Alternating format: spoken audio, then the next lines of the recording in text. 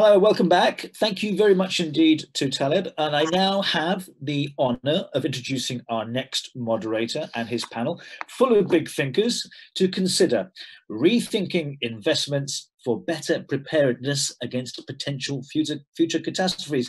Our moderator is a fellow journalist, a seasoned observer. He takes no prisoners. He's an incisive commentator on the travel industry over the years. And like Taleb, I guess he's seen it all and done it all. But this situation, Peter, I suspect is even a first for you. Peter Greenberg. Well, John, thank you very much and welcome from New York and wherever you all happen to be. Happy to be with you today. To answer your question, John, it is a first for all of us. This is the longest period of time I've ever been in one place since I'm 17 years of age. And to put it in perspective, I've solved my problem by creating my own special passport, and I stamp it every time I go between my bedroom and my living room just to make myself feel better. So hopefully I'll get the real passport out very soon, and that's what we're really going to be talking about today. I want to start, before introducing our panelists, with just some statistics here. We're talking about 100 million jobs at risk in travel. We're talking 100% of the countries under the UN WTO that have some travel restrictions. About 60% of them right now have effectively closed themselves to incoming travel. And then, of course, the elephant in the room that has become the room, and what we're going to talk about today and how to deal with it, is deep-seated fear on a global level. We know that airlines are failing. We're talking about a $550 billion hit, according to IATA, and that's for the airlines that are still flying. Cruise ships are going to stay at anchor until next year. Tourist boards have been, in many cases, paralyzed by this. But the one thing that has remained the same and has come to the forefront is that as a society, and I'm speaking on a global level, we don't just want to travel, we need to travel. So it's not a matter of if or when, but how. And then, of course, the lessons that we're learning along the way. And towards that end, we've got 5 distinguished panelists joining me today. I'd like to introduce them. The Honorable Edmund Bartlett, who's the Minister of Tourism of Jamaica. I hope he's with us now. Elena Kountoura, my friend, now a member of the European Parliament. Of course, I've known her in her previous incarnation at the government level as the Minister of Tourism of Greece. Nicolas, who's the leader of PwC's lodging and tourism clients and manages tourism strategy. Dr. Peter Tarlow, another old friend of mine, A&M professor in Texas, and also the president of Safer Travel.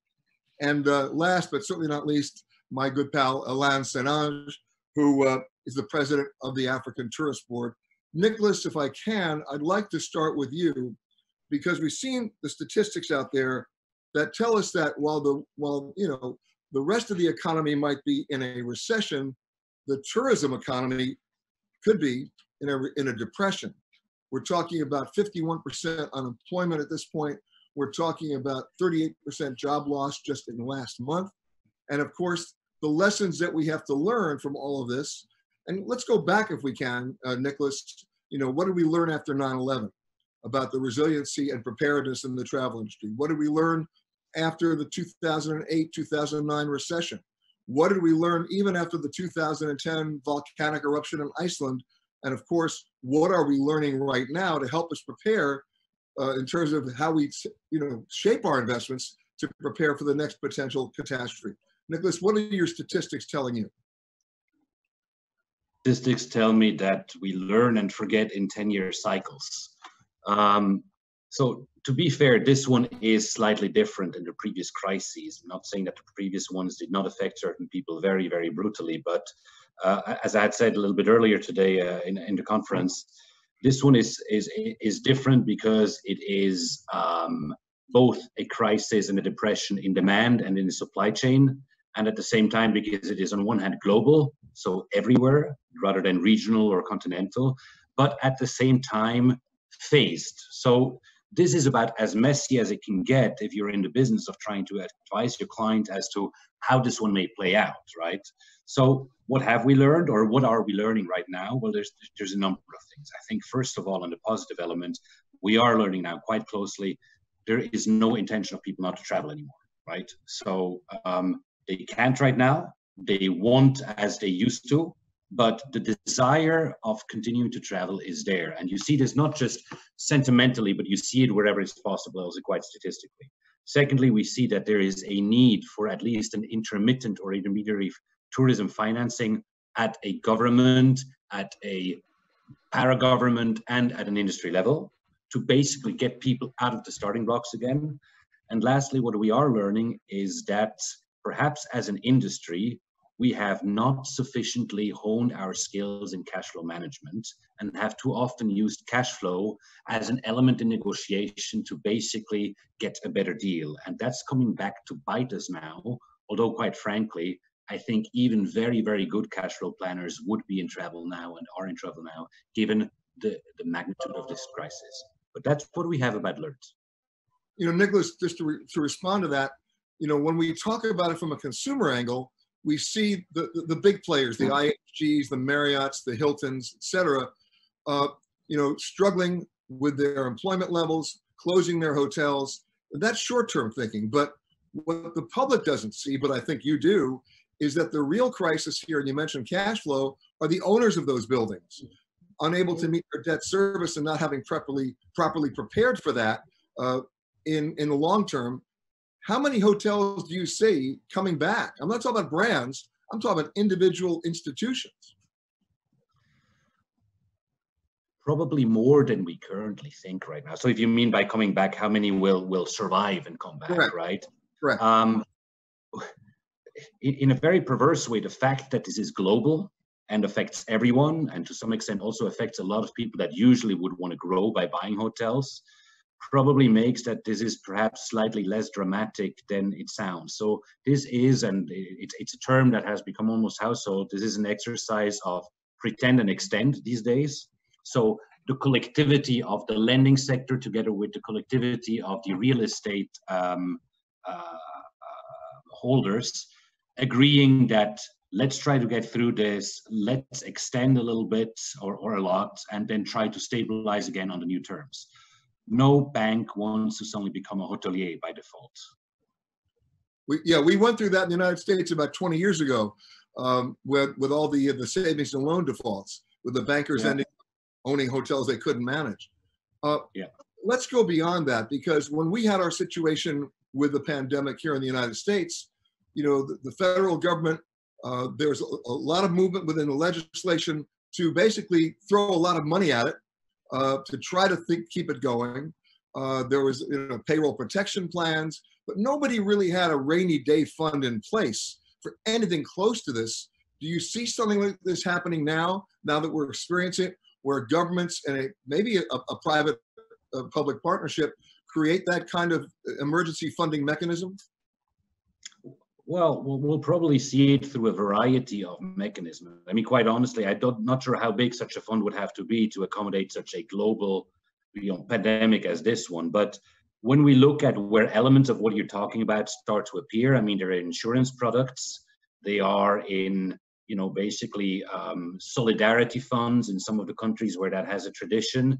They are perhaps in more structured impulse funds where governments say, okay, we need to support our tourism players, but perhaps at the same time also tie some of our funding that we're going to give them in short term to certain conditions in the future that they set themselves up properly, right? So a lot of governments say, I'll help you and I'll gladly help you, but I expect that you have a certain behavior that enables you or increases your chances to actually get out of this more solidly than you have been. So I doubt that we're going to see a global super fund that is going to take care of the next 3 pandemics. Let's hope they're not here, they don't come.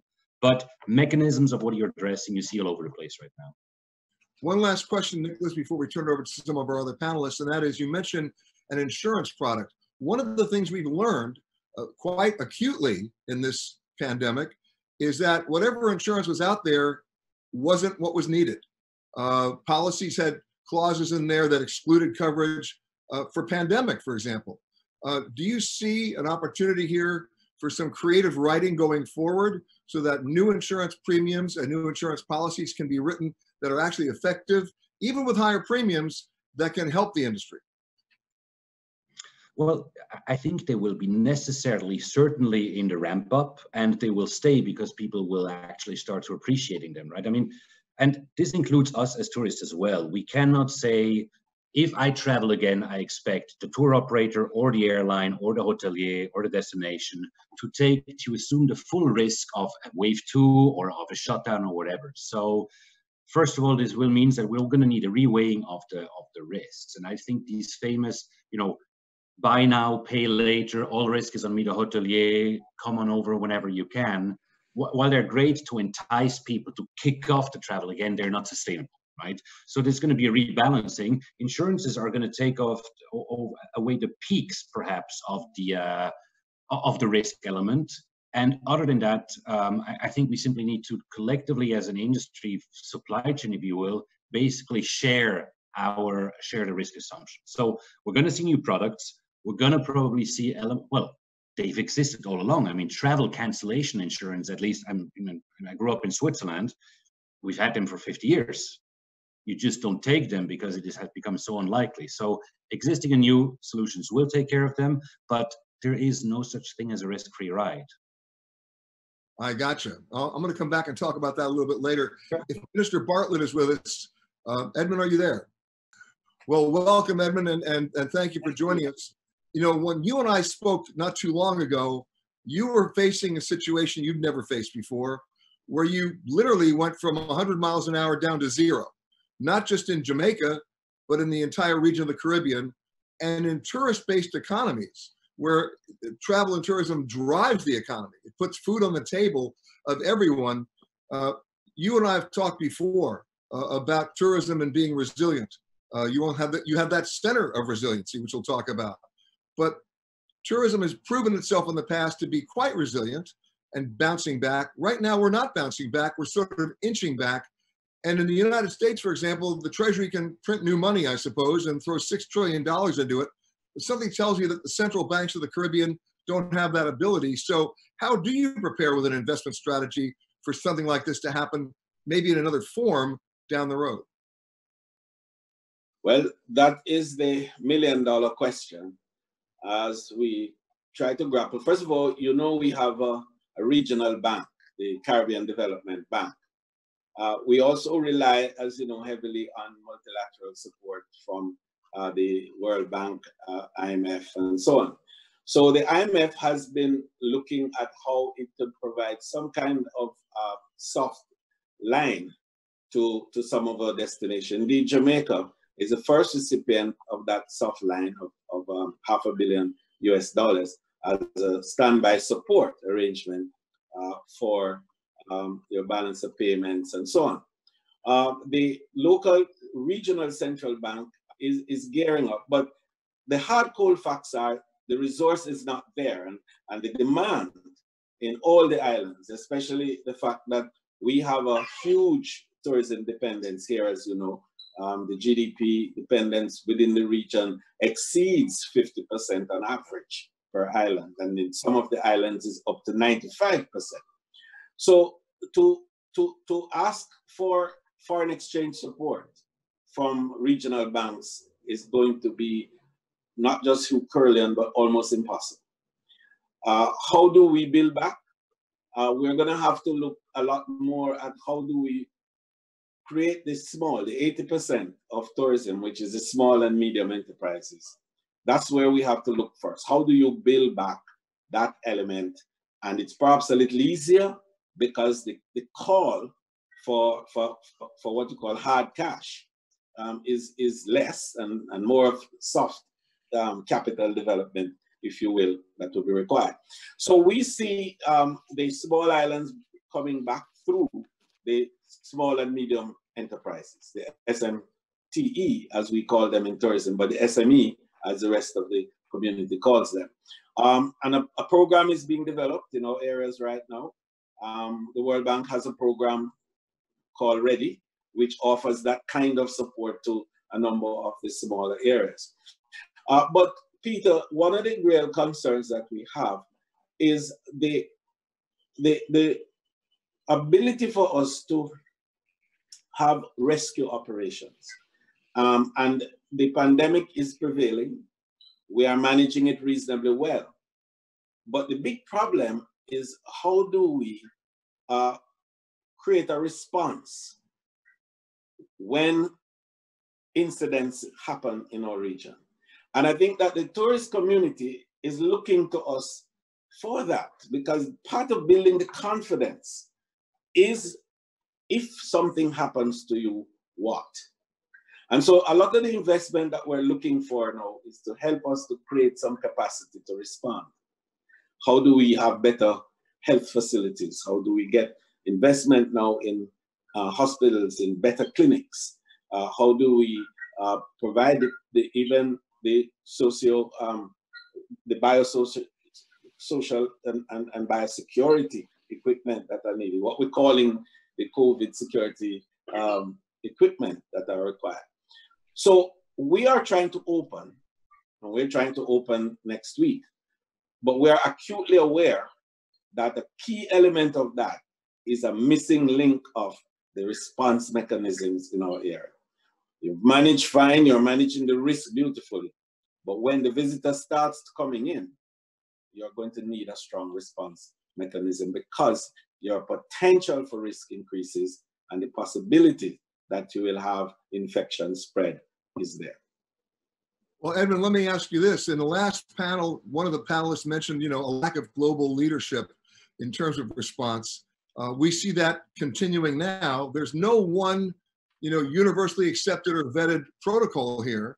Every country is acting on its own best interests, making different rules that change by the hour. In our own country, in the United States, the Centers for Disease Control put out a protocol to follow, and 28 of those 50 states have ignored them.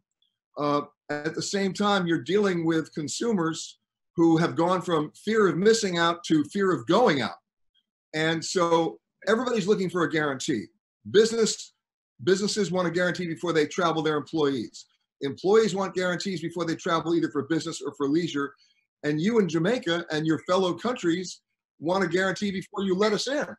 So in terms of responding to something, and then of course anticipating it, what protocols can be put in place either through the UNWTO or the UN itself, so that we get that sort of global leadership, so people know, just like you carry a passport, what you're allowed to do and when you're allowed to do it?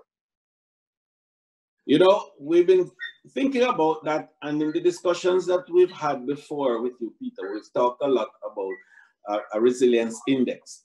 Now you may not have to look at a COVID resilience index, where based on a number of touch points, universally accepted, we could determine the level of preparedness of countries, the capacity of countries to respond, and therefore grade them and put them in some kind of arrangement, perhaps from 1 to 10 as the case might be. So we could give the world a sense of what type of security you can expect going into destination Y, destination X, as the case might be.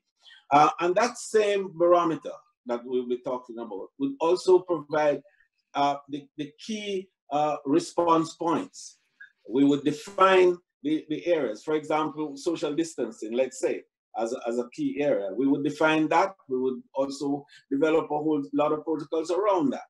The issue of full sanitization and the technology that is required in a lot of cases to facilitate that. Then we look at screening, for example, if that's a requirement, and the extent to which countries have the capacity to screen and to test. What type of testing?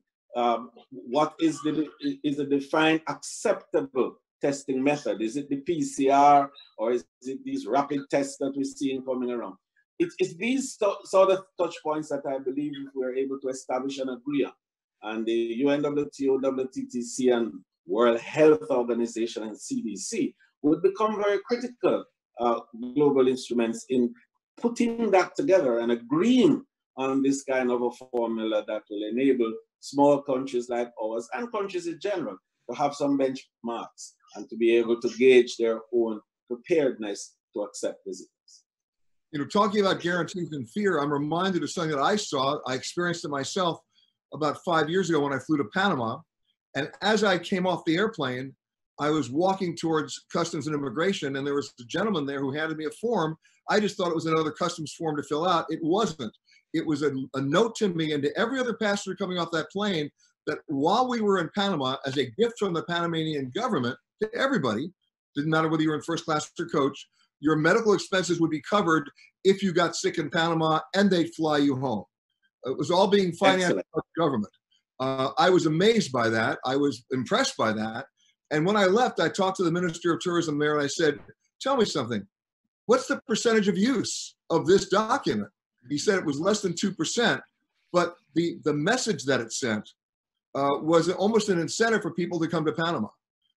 And as you're opening now, you're almost the test case now in the Caribbean to see how you can incentivize investment to not only show up there, but to do so safely. And I'll be interested to see what happens. And that brings me up to my next contestant here on The Price is Right, and that's Elena, who, in fact, isn't it ironic, Elena, that the last time you and I spoke, we were talking about over-tourism.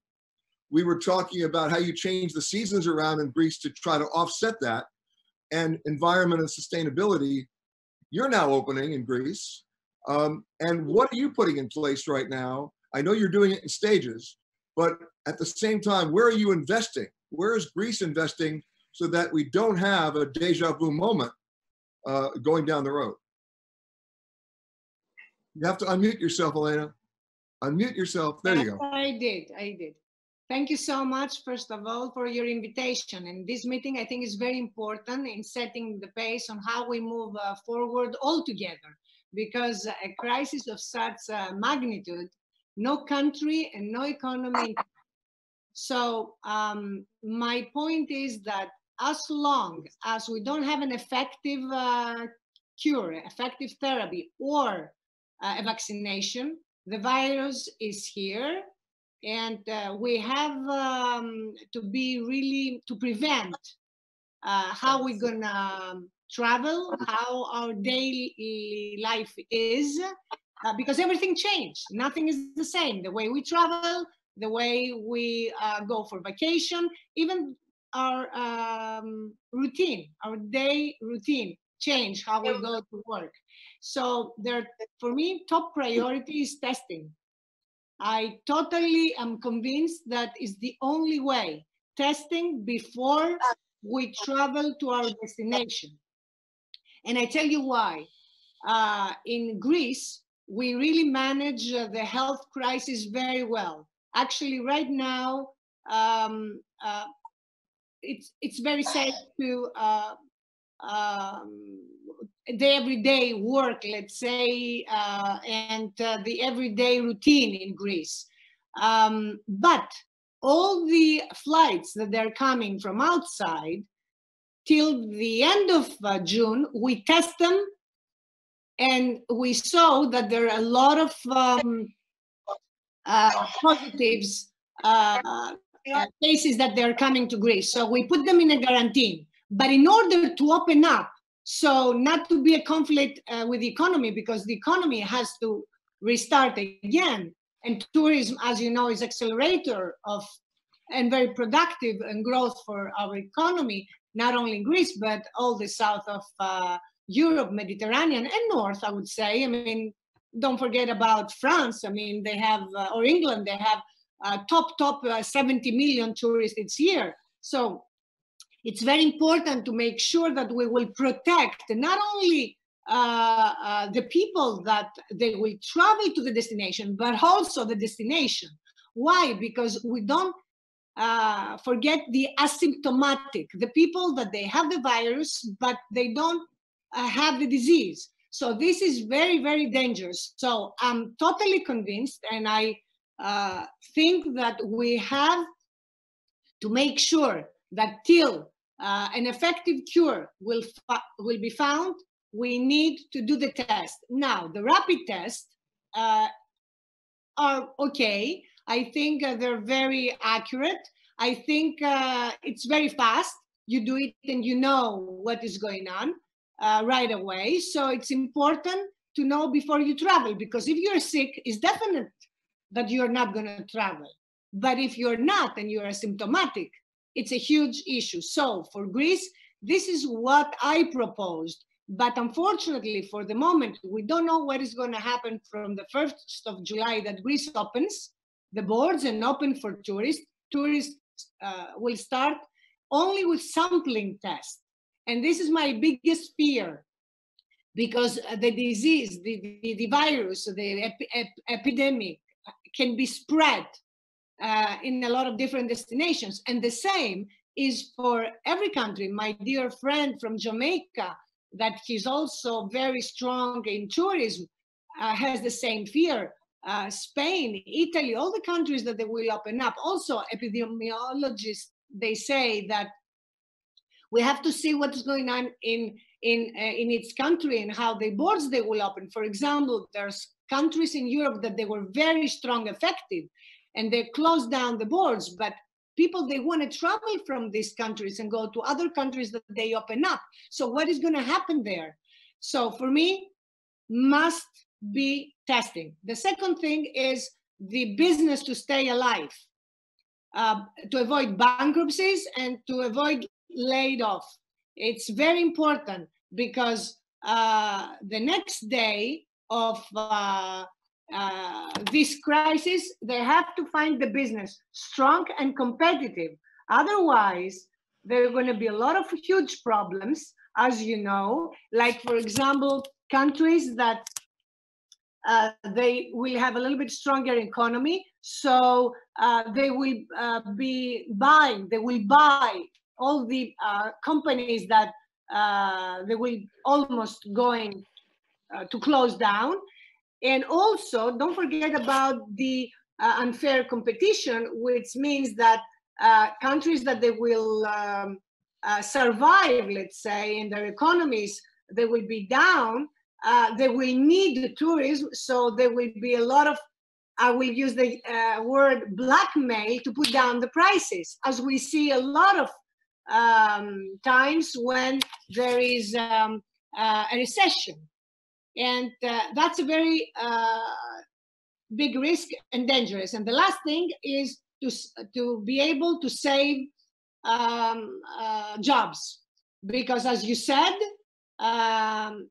the travel and tourism sector has provided the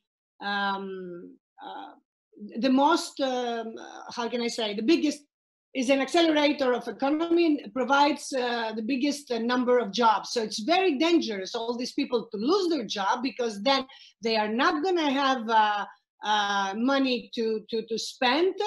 The business will not make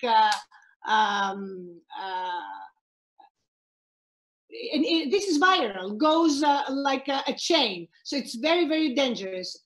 In order to close my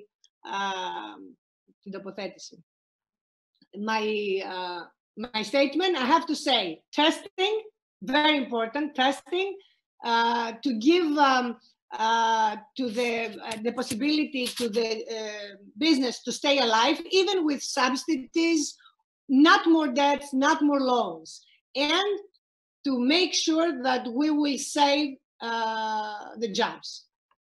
Well, one question that comes out of this for all of our panelists, but I'll ask you first, Elena, is that if you look at the traditional playbook of the travel and tourism industry when they're dealing with a problem, where they're dealing with a crisis, is to try to discount their way back.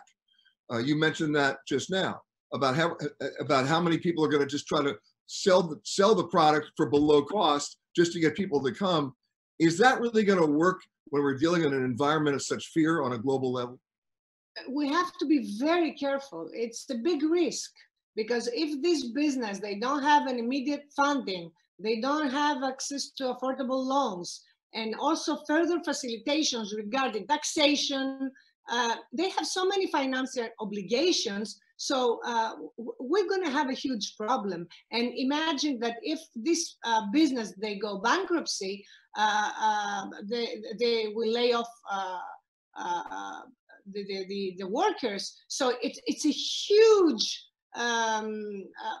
vicious cycle. So we need definitely to protect the business, and also see what's going on with privatization, like private and public sector. You see even big, huge companies like Lufthansa had to changed all her policy, and I think now they discuss about 25% to be in the public sector. It's a lot of things are changing, and I'm very, very, how can I say, I worry a lot how things will develop the next day for the economy, because as you see, this battle between the health, the protecting of the health and the restarting of the economy, it's a battle, and there is no winner. So we have to decide to save both. And in order to save both, I think testing is important, funding for the business is important to save them, and the jobs. Well, one of the things you just brought up, that battle between saving health and saving the economy, couldn't be any more as a good example than the cruise industry. Right now, you know, you have a huge cruise industry that comes into Greece, and Elena in the Seychelles, you've already made a decision for the moment to ban cruise ships of coming in. Canada has banned cruise ships from coming in until October 31st. We may not see a cruise leave anywhere around the world in substance until maybe, or in big numbers, until early next year, as we think or rethink investments to protect ourselves against another potential catastrophe. What policies are happening in both Greece and in the Seychelles in the long term about the economic impact of cruise ships? Then I'll go to Elena. Elena, just quickly, and then we'll go to Elena. Listen, we have to take a lot of measures. Greece is trying to protect, let's say, the life of the people, but at the same time wants to protect the economy. So there are a lot of directives that they're going out, and I have to mention that Greece also follow the Commission directives, which is very important. And I want to close with this. Even in Europe, we don't have common rules. All the instructions are different, and they're very general for different countries. So as you said, a lot of countries, they decide different measures. Greece is trying to combine as much as they can the protection of the life, and also not to go our economy in a recession. But I have to say that my proposal of a crisis mechanism, of European crisis mechanism, was adopted from the Commission, because it's very important, because it's not over tourism as we spoke. You remember last year the bankruptcy of big tour operator Thomas Cook. Then there are things like extreme weather problems that we face, and at the same time security problems, you know, the refugee crisis, the terrorist crisis. There are so many things that they need to be approached in one way. So it's very important for me, a European crisis management mechanism, and I'm so happy that this continues.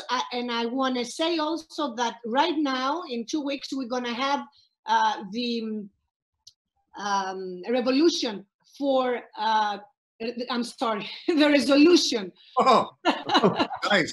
For tourism, which is actually a revolution. It's true, because it's the first time that the Commission takes very serious travel and tourism. And also in September, the Commissioner Breton announced the first tourism summit. So out of the crisis, one good thing arise is that they take much more serious now the travel and tourism industry, which is not only the accelerator of economy. I think it's the sector that also gives to other sectors a lot of growth. So it's very important, and sometimes, you know, out of the crisis comes something good.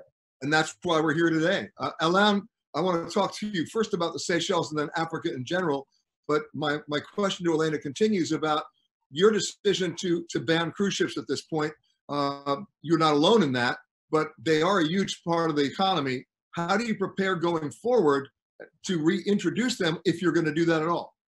Well, as you know, I'm not a member of the government right now. We are in the opposition, actually. Elena, hold on a second. I'm going to Elena. Okay, I'm sorry. I understand. I'll get back to Elena. But we all like listening to Elena. But one thing, Peter, one thing that would be good after that is to ask Elena, the planes that landed in Greece that were positive people on board, which country did they originate from? It's an important question because we are all looking where people are moving and where those that are still infected are coming from. And I'm sure our good friend, Dr. Peter Tarlow, will be able to put that in his script after that. But cruise ships in Seychelles has been banned until 2022 for two reasons. One is COVID, because now including cargo ships, they need to be at least 14 days at sea before entering Seychelles. So the incubation period is done. Even steamers that come in with containers must have been leaving a port, let Seychelles know, be on the sea for 14 days, and then radio in how the crew are feeling, so that we know the incubation period has been completed. And then the health authorities will board the ship on arrival. We are lucky, we are in the middle of an ocean. But cruise ships proper, we know we've invested a fortune to bring cruise ships into the Seychelles initially. The region, the Vanilla Islands region, which Seychelles, Mauritius, Madagascar, Réunion, Comoros, and Mayotte. Together, we've invested to have this route of cruise ships that do the Indian Ocean. So we will need to work back.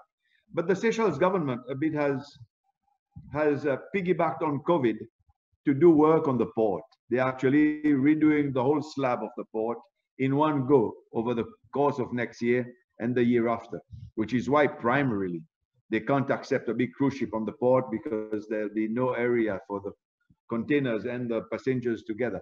I think they've used the occasion of COVID, at the same time keeping Seychelles safe with so many passengers, because we were having a cruise ship a week, so it was a lot of passengers coming in, and so they've used that as a means. But Seychelles is opening itself, but I'll wait for your next question and talk about that. Yes, and as you start opening, and this also expands to Africa in general, you know, all of us for years wanted to make sure that we could follow the money. We talk about investing here, that if you're going to go on a safari in Africa, that the money went back to the local community to sustain them economically. Right now, of course, there is no money locally going to the local community because there's no tourism.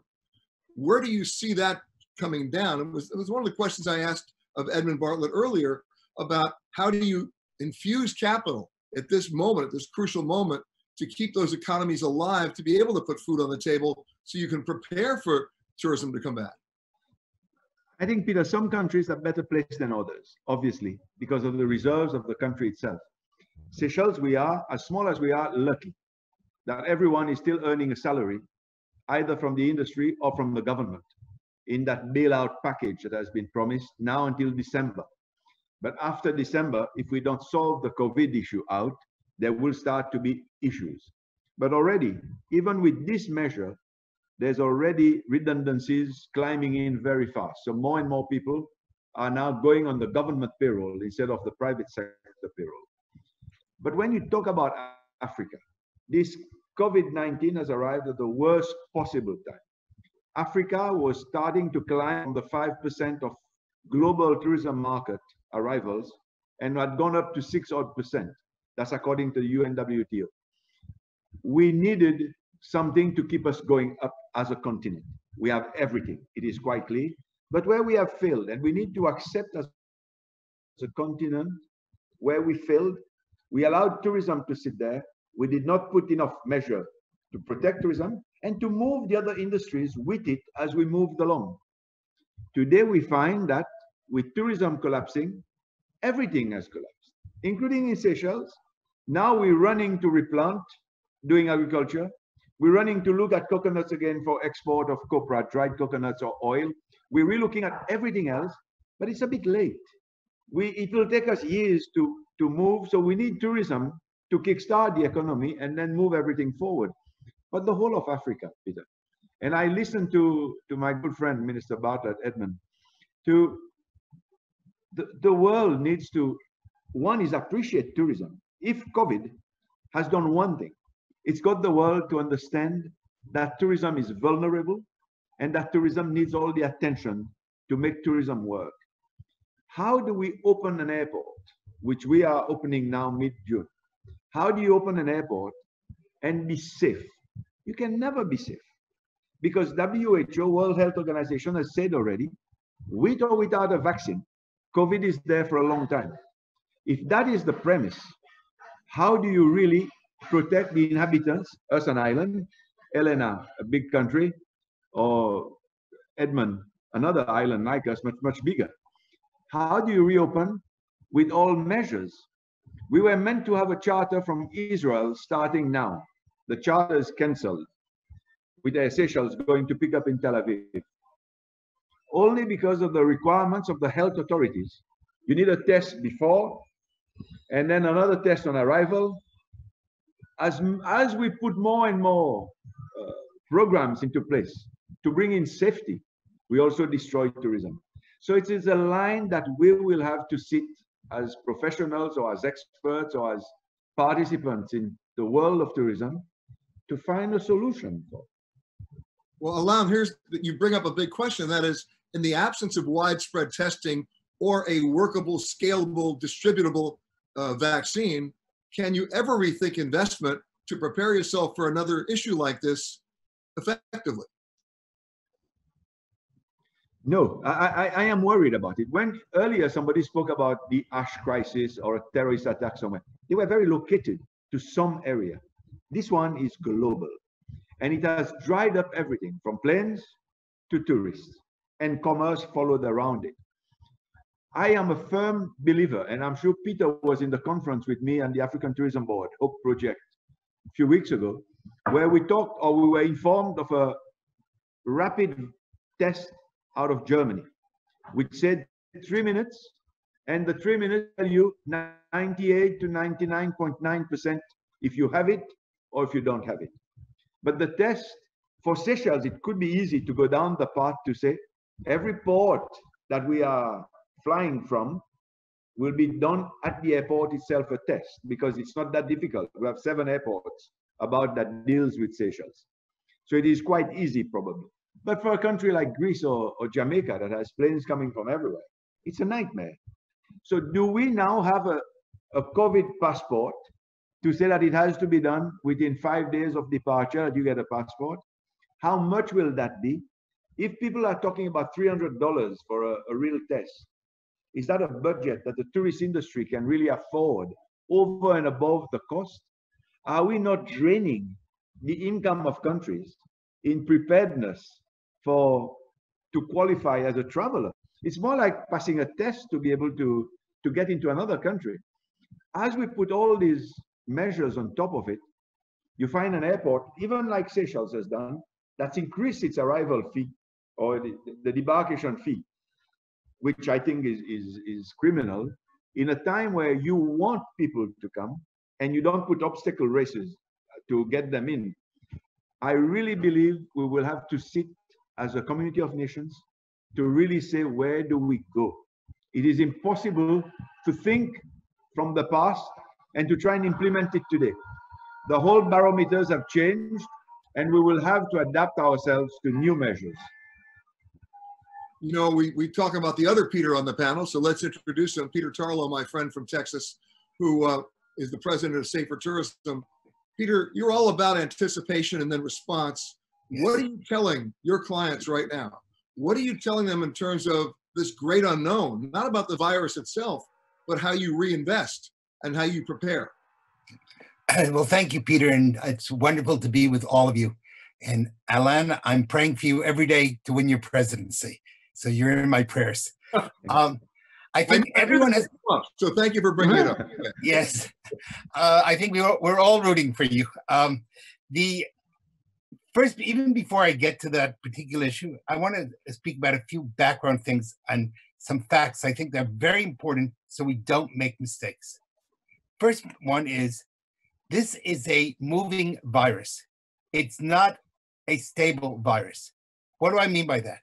That means that we're going to have to change vaccines because we already have seen the virus mutate into 12 different forms. That means if you have a vaccine for one, it's not necessarily going to work for the other. Secondly, testing in the same way is not necessarily going to be successful. In the way, it's not a panacea. And I want to emphasize, it doesn't mean not to test. It means don't put your eggs all in one basket, because that's not going to work. Thirdly, we need to go back and look at we really have three wars here. We have the war we might call of the experts versus the public, the economic war, and the war for health. Those are three different areas that have to be looked at. And it is very important when we look at the economic war that the last time the world faced this was in 1929 with the Great Depression. And we made many good moves and many mistakes in 1929. We cannot, in 1929, one of the things we learned is that we cannot use the public sector to buy ourselves out of a crisis.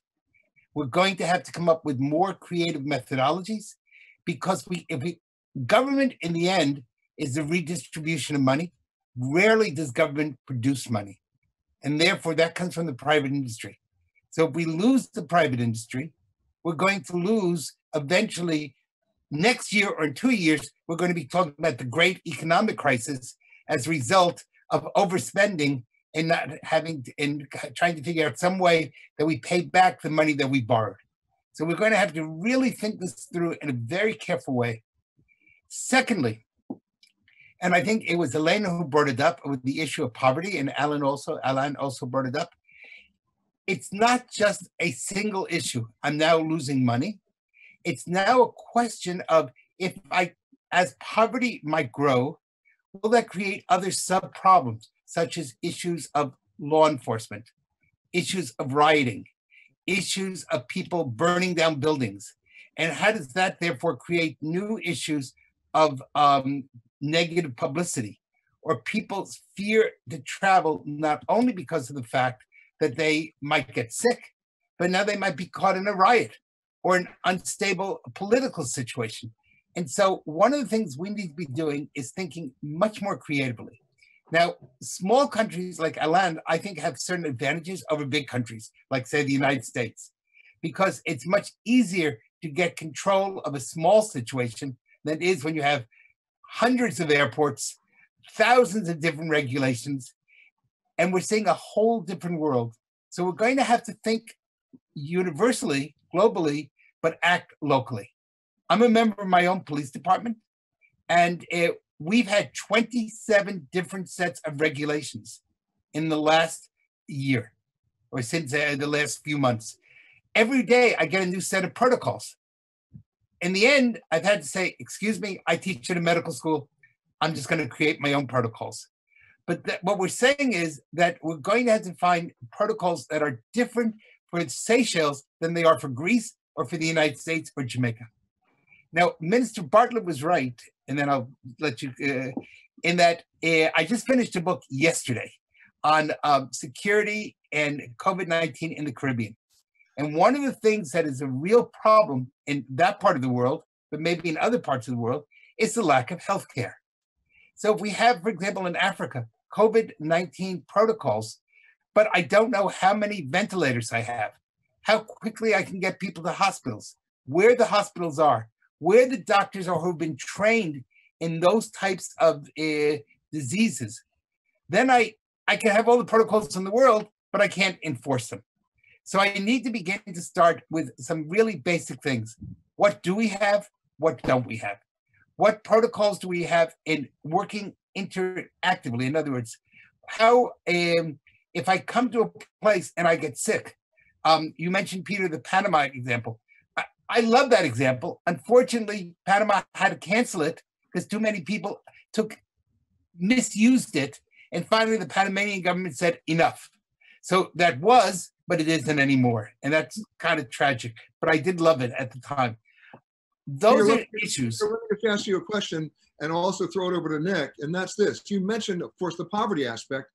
The real question in terms of the economic aspects of it are, how do we pay for travel on a consumer level? Most people use credit cards. Yes.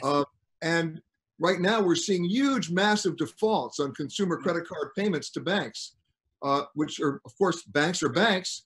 They're going to limit their exposure. They're either going to lower credit lines or freeze those accounts. Then you couple that with massive unemployment. When we sort of come out of this, Nick, do you think there might be a new kind of a financial model of how people are even going to be able to afford to travel as opposed to just using a credit card? Are we going back to the old days of the layaway plan where companies are going to have to self-finance to get people to be to the position where they can actually afford to go from A to B.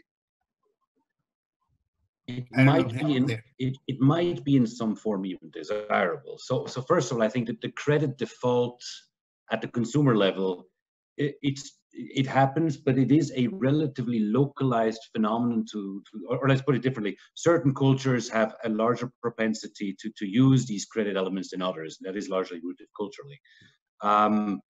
But the substance of your question is, will less people be able to pay for travel, whether that's through a credit card or something else? In the short term, and the short term may well be 3 to 5 to 6 years. Yes, absolutely, right? What that really means, and is, this may be an interesting link to sustainability, right? Where we have been wasteful as a global industry is not only in water and in electricity and in building lands. Our biggest resource, if you so will, that we have in the tourism industry is actually the tourist. And we have not used the tourists that we had to come to our destinations as good as we can, right? So we've worked a huge volume game, and we've needed unbelievable masses of flow through of tourists in order to keep this system going. And with a growing tourism propensity, that worked very well. But it's something that even without a COVID may have come to an end through elements such as over-tourism, etc. So to your point, will less people be traveling, at least in the mid-short term? Yes, purely mathematically. What can we do in order to soften the blow from a smaller demand? It is to increase spend penetrations for those tourists that we have. So when we finally get a tourist, or when we get 80% of the tourists that we used to have, or 50 or 20, we may wish to use the time that we have now as a reflection of saying, well, how can I get an extra $5 from him, or an extra $20? Or how do I perhaps create offers and experiences that may have him stay 3 days longer and do, etc. And that's, I'm not saying this hasn't happened before, and I think destinations such as, the Seychelles with Elena, and many of them are great examples of how you can do this at the top level.